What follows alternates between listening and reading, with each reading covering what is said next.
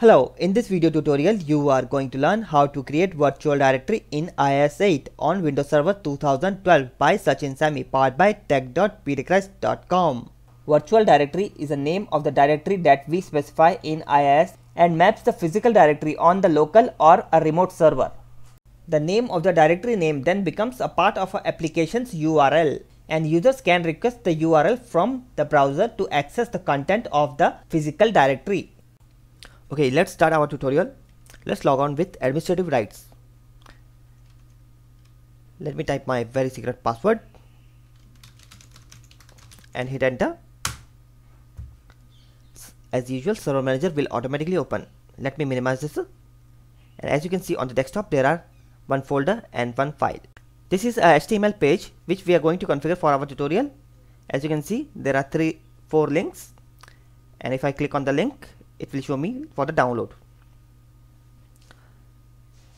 And let's close this. Let me show you what's in the source code.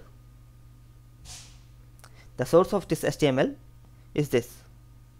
Basically, there is a directory which is a download, and inside that there are 4 files which are going to be downloaded when we click on the link. Okay, so first we are going to create a subdomain. Let's go to tools and click on DNS. If you don't know how to configure a DNS, you can see our previous tutorial. Click on forward lookup zone, ptchrist.com, right click, click on new A record, and here I am going to type APP.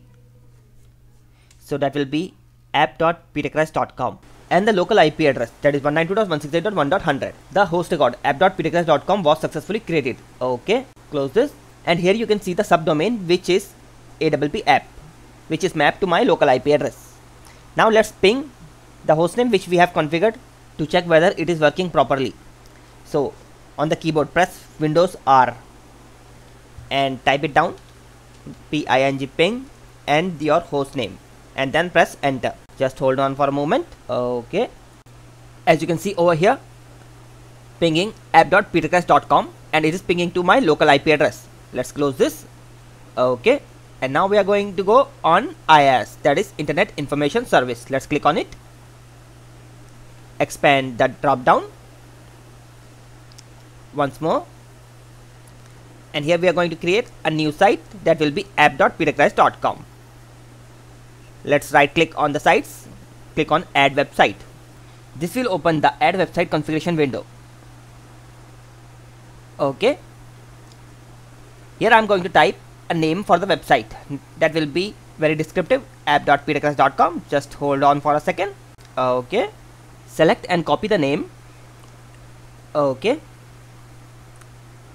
and go to the physical path, browse, go to C drive, inetpub, sites, and here I am going to create one more folder and give the name app.ptchrist.com, so it will be very descriptive. Let's paste the name which we have copied, and this is the path which we are going to give to the physical directory. The port number will be 80 as usual, and the host name is app.ptchrist.com. The checkbox is selected, start the website immediately, and click OK. And here you can see app.ptchrist.com has been created. Right click on the website, click on explore, and as you can see right now the folder is empty. So here is our index.html. We are going to copy this, cut it and paste it inside the folder. So now there is one folder which name is index.html. Basically this is the HTML file. Let's close this. Let's open IIS and select the app.ptchrist.com and click on browse. Okay, here you can see the HTML page has been opened, but when I am clicking on the page, it is giving me an error, 404 not found. It is going to this path, this directory, basically download, and it is not able to find the download folder or the file. That's why it is giving me an error. So let's close this. Okay, so let's explore this site once again, and as you can see there is a one file and there is no folder. The folder is over here. that is download. Now I am going to copy this folder into my E drive. E drive is right now empty. So let's copy the download folder inside the E drive. Okay. And let me delete this file from the desktop. And now let's open this folder and check it out what's inside. There are 4 files. And the path for this folder is E drive download folder. Okay, so let's close this and go back to IIS. Okay. Right click on app.ptcrash.com and here you can see add a virtual directory option. And here I'm going to type the virtual directory virtual name, that will be download. So just hold on for a second, let me type it down. Okay. And the physical path will be E drive download folder, and that's it. Now click OK. There we go, we have successfully created a virtual directory inside app.ptcrash.com. As you can see, the download folder is not actually inside the app.ptcrash.com root folder. So let's click on browse. Oops, 403 forbidden. It is giving me this error because I have selected a virtual directory and clicked on browse. Now I have selected app.ptcrash.com and I have clicked on browse. There we go, the page has been opened successfully. Demo site for testing by Sachin Sami, app.ptcrash.com. Now click on 1.csv. Okay. Click on save. And the file has been downloaded successfully, no problem. Text file, that's also done.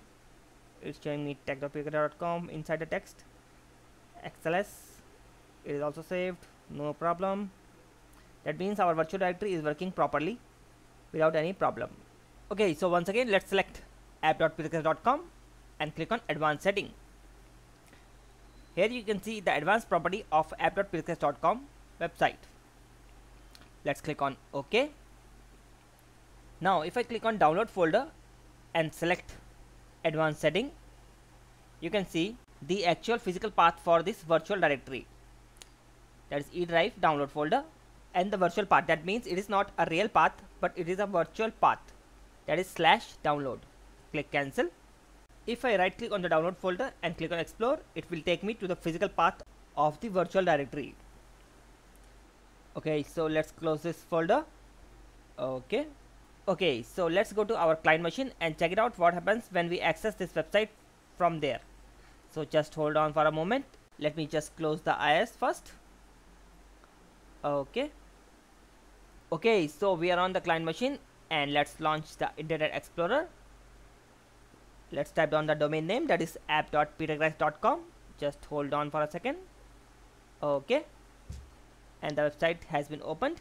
Click on 1.csv and the file has been downloaded without any problem.